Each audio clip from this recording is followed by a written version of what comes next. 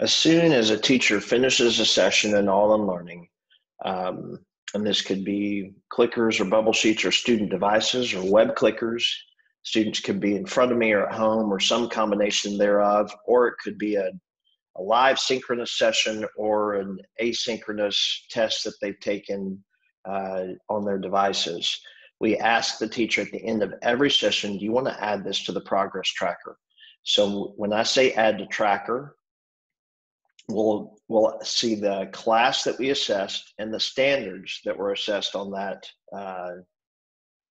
just now, and I'll say add to tracker.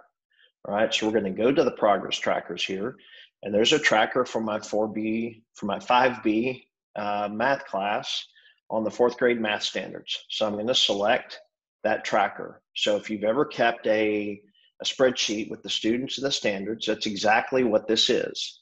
So we have an opportunity to hide the empty columns here, all right, and see all of the standards that have been assessed, all right? So we can slide through and see how our class is doing on the different standards.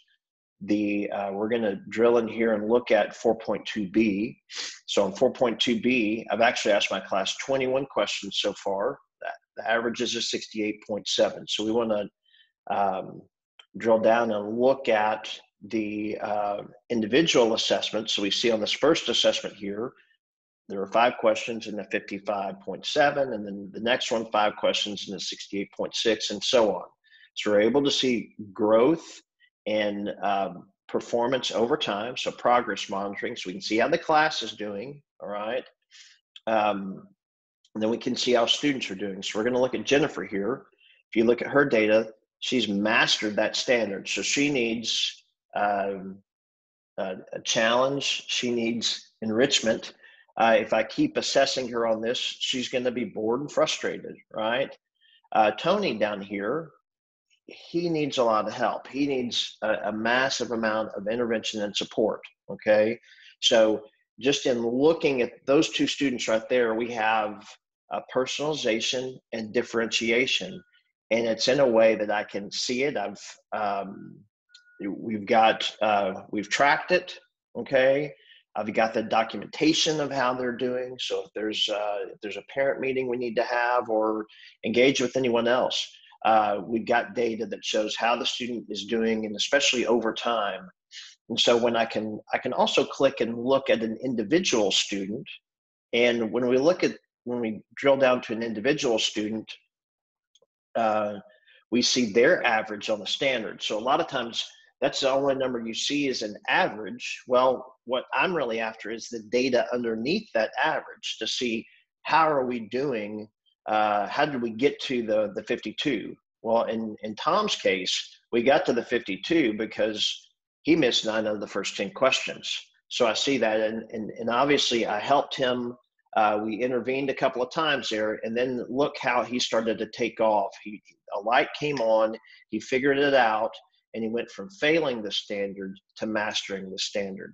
So we've got the ability to help teachers track this, and especially on the high leverage, high priority standards, and especially after COVID, all right, we need to know where our students are. We need to know where the gaps are, and as we spiral back, create this data for me as a teacher and school leaders to see. Now, we're not going to stop there, though.